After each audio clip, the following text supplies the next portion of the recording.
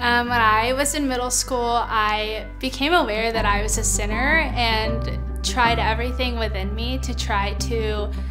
just fix that and create a better person by my own willpower. My family started going to a new church in my hometown, and my pastor's wife, Lacey, there just started discipling me, and at that time it went from it being in my control and my willpower to do something good for God to God doing something good for me and showing me my need for grace, but also His gift of grace. Taking my healing in my life now and putting them together, I just see the faithfulness of God going before me and doing the good that I couldn't do and dying the death that I deserved in the way that He sustained me then, and then He's sustaining me into eternity. Now my baptism today gets to be a physical reflection of God bringing me from death to life.